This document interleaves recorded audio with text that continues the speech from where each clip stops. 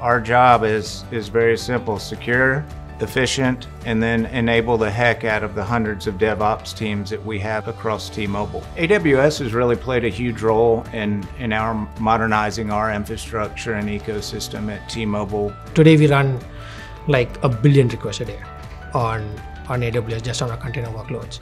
So we have used EFS infrequent access. EFS is, as the name suggests, it's elastic. So it can scale up and scale down per demand. We don't have to worry about pre-provisioning a storage. Teams are non-container based workloads.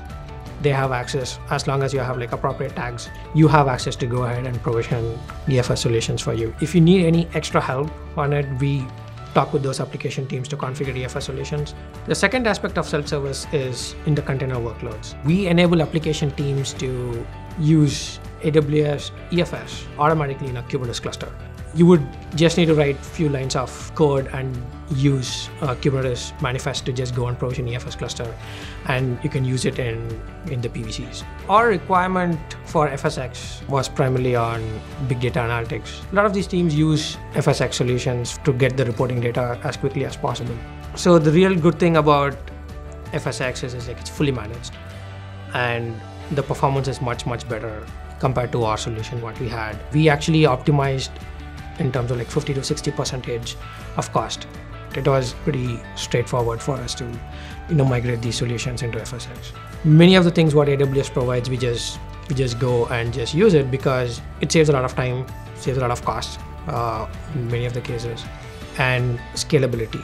And most important is the reliability aspects of it.